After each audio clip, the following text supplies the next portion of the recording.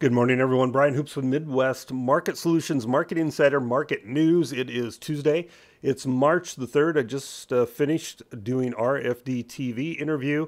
A little bit later, coming up here, 11:30 Central Time, I will be doing WHO Big Show Radio out of Des Moines, Iowa, biggest radio station in the Midwest, most powerful.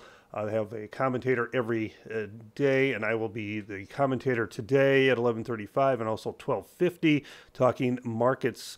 And right now, we're seeing mostly some strength here in the grain and livestock markets. The Fed cut interest rates this morning by half a basis point. That spiked the stock market to about a 50% retracement. The market has backed off. Cattle and grains followed the back off of the stock market.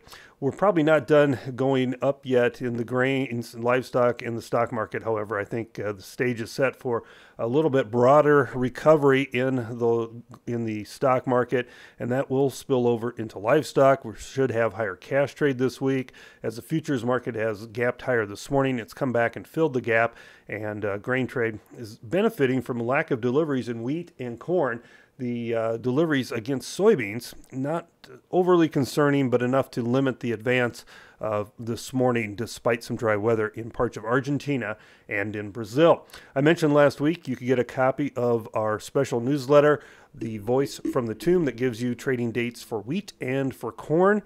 And contact me. Once again, we'll offer that here this week only. If you want a copy, contact me. You can go to our website, MidwestMarketSolutions.com, or give me a call directly, 417-501-5132.